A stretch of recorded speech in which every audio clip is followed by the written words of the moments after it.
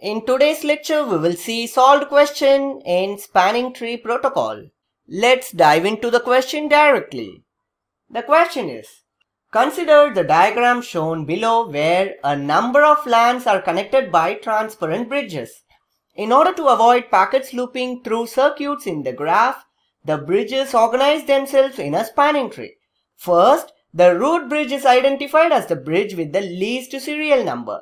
Next, the root sends out one or more data units to enable the setting up of the spanning tree of the shortest paths from the root bridge to each bridge. Each bridge identifies a port, that is the root port, through which it will forward the frames to the root bridge.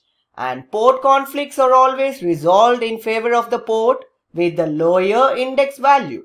When there is a possibility of multiple bridges forwarding to the same LAN but not through the root port, ties are broken as follows. Bridges closest to the root get preference, and between such bridges, the one with the lowest serial number is preferred. Wow, such a big question. And this question was asked in GATE Computer Science in the year 2006. Let's see the diagram, where B represents the bridges and H represents the hosts.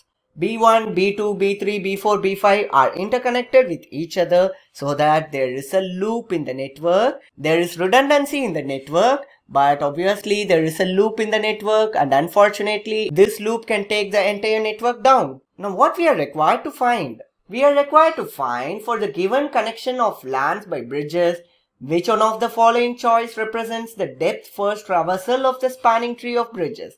And options are given. Option A, B1, B5, B3, B4, B2. Option B, B1, B3, B5, B2, B4. Option C, B1, B5, B2, B3, B4. And option D, B1, B3, B4, B5, B2. Now if you are watching this lecture directly without watching my previous lecture titled Spanning Tree Protocol, I request you to watch the previous lecture first and then come to this problem so that you will have a better understanding. Now what we are required to find? We are required to find the depth first traversal of the spanning tree. But what is given? This is not a spanning tree because there are loops, there are cycles.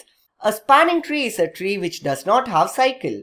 So there will not be a loop. So we are required to convert this into the spanning tree, and then we are required to find the depth first traversal of the spanning tree. Now what is given?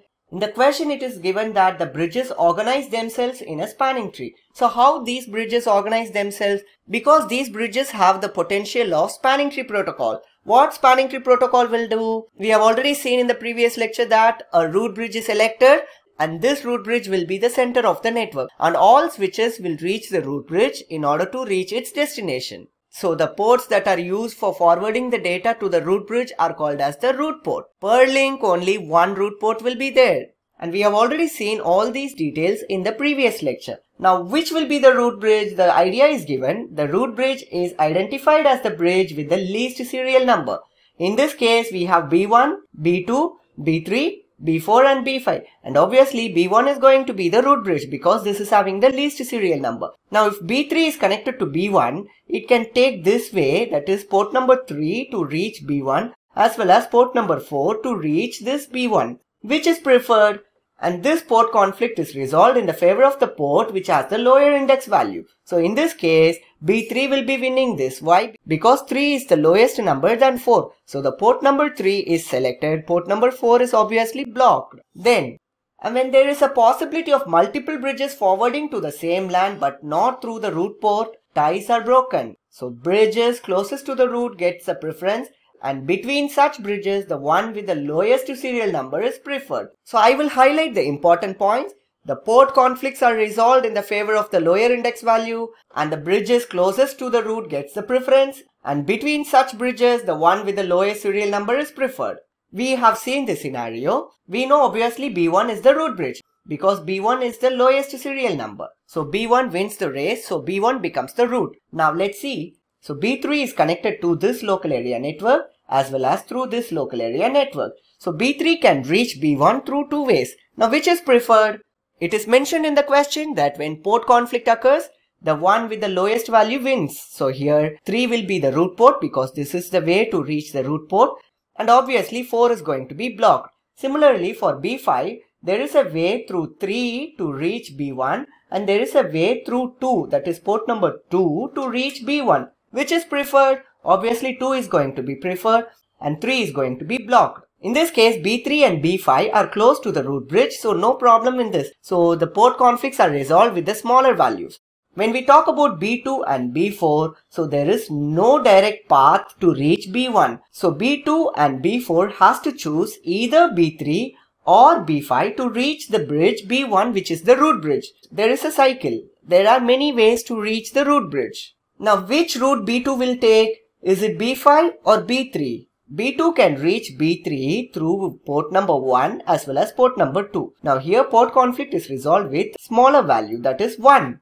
At the same time, B2 will not choose B5. Why? Because B5 is the bigger value, 5 is bigger than 3. So B5 will not be obviously chosen. So the bridge with the biggest number will not be chosen. So in this case, B2 will choose 1 as the root port. B4 can reach B5 as well as B3. So which is chosen? B3 because of smaller value. There are two ways to reach B3. One is via 2 as well as via 1. So via 1 also we have a way to reach B3. So obviously which is chosen?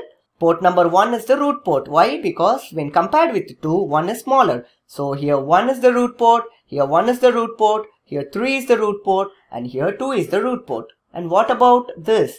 These two are designated ports. So we know there are three kinds of ports which we have seen in the previous lecture. Root ports, designated ports, and blocked ports. So let's see what are the root ports, designated ports, and blocked ports. What I represent with blue color, they are root ports. And what I represent with red, they are blocked ports, and green represents designated ports.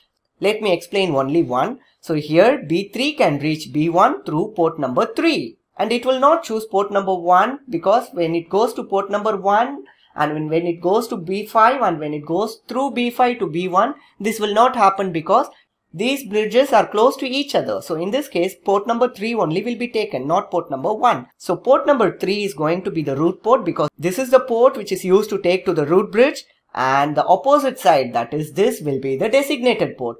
Per link, one root port and one designated port. You can apply this for all the ports. Now when we construct the spanning tree, B1 is connected to B5 here in the left hand side and in the right hand side B3. And B4 and B2 are not connected to B5 because B5 is a bigger value. So they are connected to B3. So B3 contains B4 as the left child and B2 as the right child. I will show you the tree now. So this is the tree where B1 is the root bridge. B1's left hand side, that is the left child, is B5. And B1's right will be B3, that is this. And B4 and B2 are connected to B3, not with B5. Now we got the spanning tree. Now when we apply the depth first traversal, we will get the answer for this question. How to apply the depth first traversal? You would have studied this in the data structures. So first we have to start with the root, then go depth. I will go with the left hand side, that is B5. Then no depth is there, so we will come back and again visit the next node and then go to the depth and come back and we will visit the next node. So let's take this graph separately and solve it. And we already know that B4 and B2 are connected to B3, not B5, because B3 has lower serial number than B5, and the depth first traversal will be B1.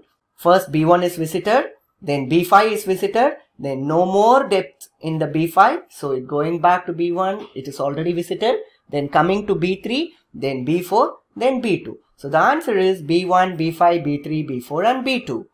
And is there any options like that? Yes, it is option A, which is B1, B5, B3, B4, B2. And that's it guys. I hope you enjoyed the lecture and thank you for watching.